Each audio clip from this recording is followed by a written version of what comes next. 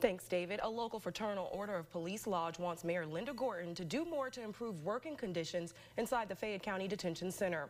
Lodge 83 released survey results earlier this week after issuing a no-confidence vote in the detention center's management.